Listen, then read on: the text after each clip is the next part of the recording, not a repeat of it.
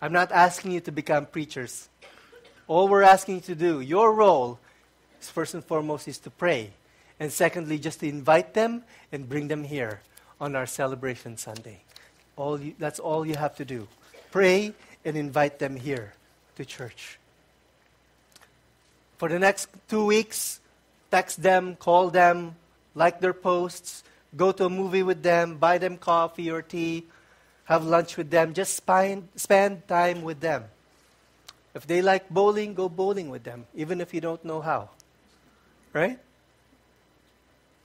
Some of our friends would like fishing, and I go fishing, and I can't catch fish for the life of me. I am only a fisher of men, but not a fisher of fish.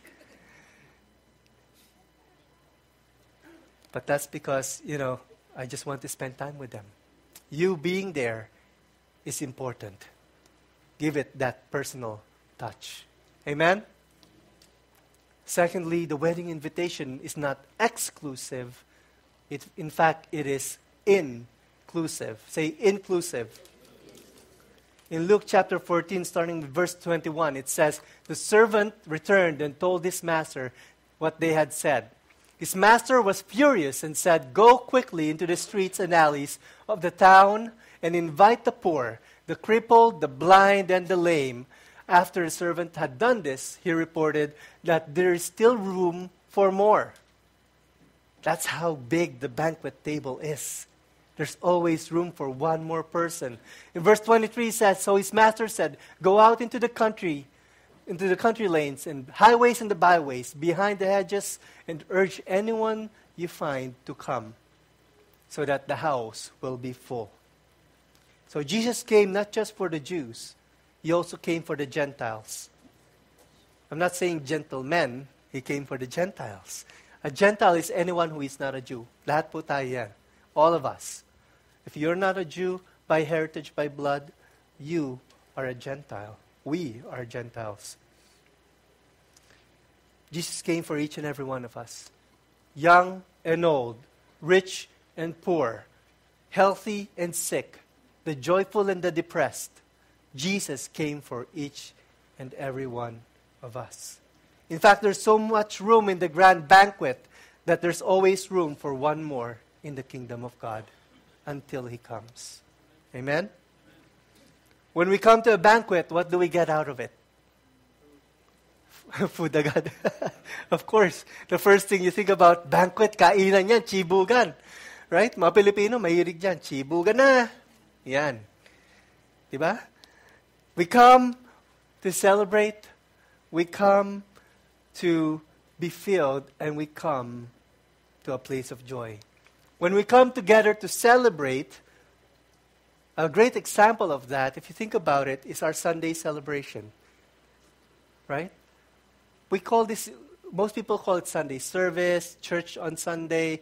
We call it Sunday celebration. It's not just a service. It's not just worship. It's a celebration, because if you think about it, in the past 7 days, think about one thing that God has done for you. Just one. And we come here today to celebrate His goodness and His grace. I did not talk to the Bernardo family. I did not know that they were sharing their testimony today, but the Holy Spirit orchestrated all of this. You see God's goodness, that there is great testimony, that out of your testing comes your testimony. Amen? Hallelujah. You see, this Sunday celebration is basically a banquet where all who have been invited is invited to become part of God's family and to partake at God's table. That is why coming to church on Sunday is important, because just like the parable of the great banquet, Jesus is inviting us to come to His banquet table and celebrate. If you think about it, this is like a dry run for heaven.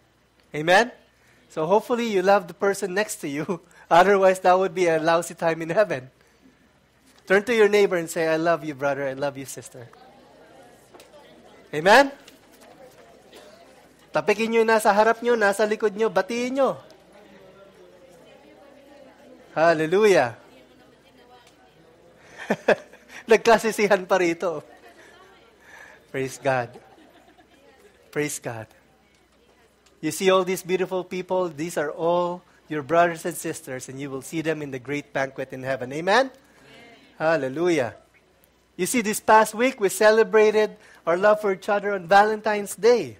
Some of you here today are celebrating their birthday, right? This past week, the youth are celebrating their long weekend, and some of you are celebrating a week off from school, right? And yeah. Some of you have the week off, some of you up until tomorrow. There are so many things that we can be thankful for, and I'm sure that you can think of at least one.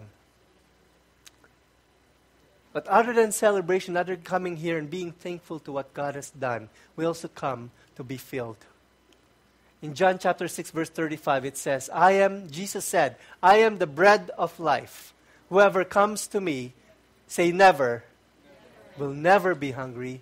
And whoever believes in me, say never, will never be thirsty. Wow. That's an amazing promise. You see, we eat bread to satisfy our physical hunger. We can satisfy spiritual hunger when we partake in the spiritual life that we have in Christ Jesus. That's why He was called the bread of life. But you see, to have life in us, in the physical, the bread has to be eaten. Kailangan kainin natin yung tinapay para magkaroon tayo ng buhay sa katawan natin. We need to eat the bread so that we can have life. And same with water. We have to drink it so that we can have life. Right? Like I shared before, you can eat, if you don't have water for 3 days, you can actually die. It's interesting because Jesus Himself said that He is the bread of life and that He is also the one who will satisfy our thirst. Jesus is the only one who can bring us true life, a life that can last for eternity. No one else and nothing else can claim that. But also Jesus gives us the life-giving water for our soul. You see, when we are thirsty, our throat dries up, and we can't swallow, and we get dehydrated.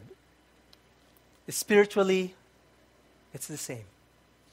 If we don't drink from the Word of God, if we don't drink from the power of the Holy Spirit, if we don't drink and partake in Christ, our spiritual body will wither and die. That's why it's important to be here on Sundays, to be fed the Word of God. That's why it's important to be there in your life groups, whenever that might be within the week, so that you can be encouraged once more. Because I tell you, as soon as you leave this building, even sometimes as soon as you leave this door, the enemy is right there, trying to take away your joy, trying to take away your peace, trying to take away what you have already learned, condemning you, bringing back to mind the sin that you have committed. But you have to remember that Jesus already took it on the cross, that you have been made clean, that you are righteous in the presence of God. Amen? Hallelujah. Hallelujah. You see, it's interesting because sometimes when we have problems, we turn to the world instead of the Word. I get it. There are many smart people out there, and you can get wisdom and knowledge, 140 characters at a time, one like and one post, and one viral video at a time, because that's the way of the world. They may seem knowledgeable. In fact, some of these people can quote the Word of God better than I do, in whatever language and in whatever translation you can ask them to. But at the end of the day, you have to watch what they say and watch what they do. Are they walking the talk, or are they all air? They say that the Bible is all foolishness for those who are gullible. It's only for those who are gullible. That there are no answers in the great book of the Word of God. And I tell you the truth, I would put my life on the line and tell you that those who say those things, yes, they may know the Word back and forth, but they do not have a saving knowledge of my Lord and my Savior, Jesus Christ. That's the only way that the Word of God can come true in your life. When you are in Him and He is in you and you submit to the power of the Holy Spirit. Amen? In 1 Corinthians chapter 1, verse 25, it says, the foolish plan of God is wiser. Say wiser. Than the wisest of human plans. And God's weakness is stronger than the greatest of human strength. Wow. Yung katalinuhan natin, kahit nakamangmangan sa Panginoon yan, mas magaling pa rin ng Panginoon. Amen? Yung pinakakalakasan natin, kahit kahinaan ng Panginoon, mas malakas pa rin sa atin.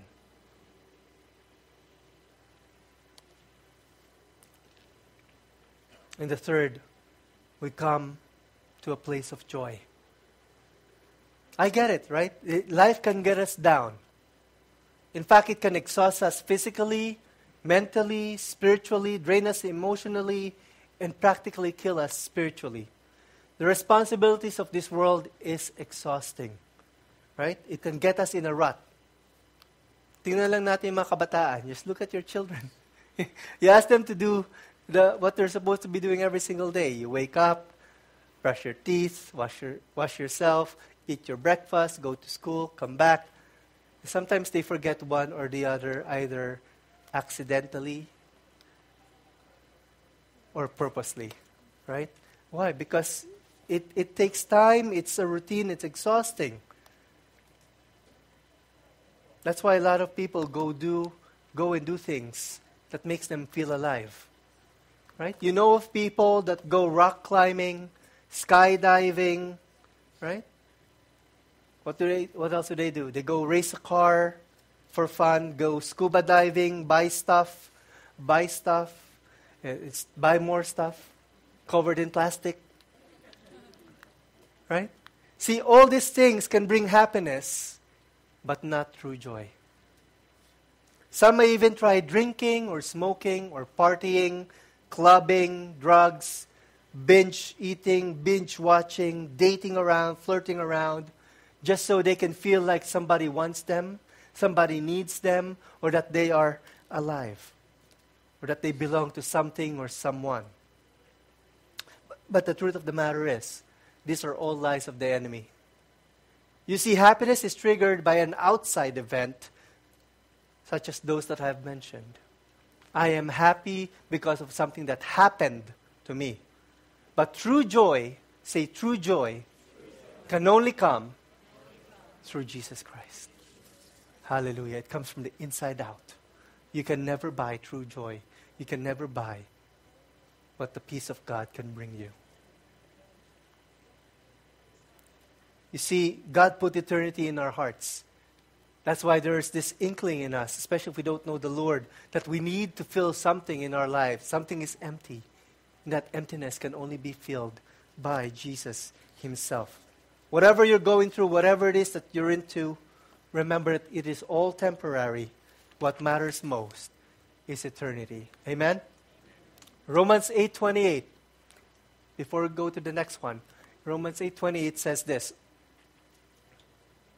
And we know that God causes everything to work together for the good of those who love Him, those who are called according to His purpose. Amen. Go to the next slide. I'm not sure why my clicker is not working. You have to know that the wedding invitation is first personal and it is inclusive. And the third and last point, the wedding invitation concludes. It expires. The parable of the great feast, Jesus is pointing out that the kingdom of God is like a great banquet. Many have been invited, but only a few will truly be a part of God's kingdom. The first invitation was sent out to the Jewish nation. The second invitation was sent out to the Gentile nation, to all of us. And our duty as the ones who have accepted the invitation is to share and extend that same invitation to those who don't know God. You see, we're not meant to enjoy God's goodness and grace in these four walls. We are meant to share it with those who need it the most.